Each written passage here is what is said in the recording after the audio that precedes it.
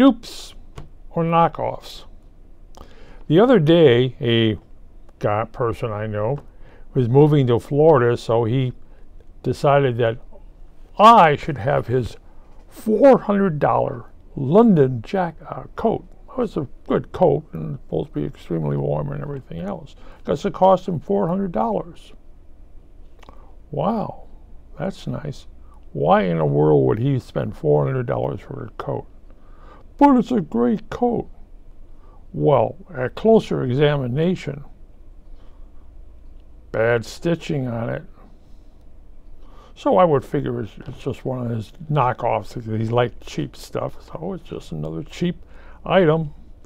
Cheap boots, cheap socks, cheap this and cheap that.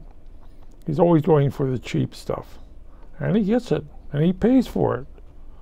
But now I own a knockoff coat called from London, whatever. Great.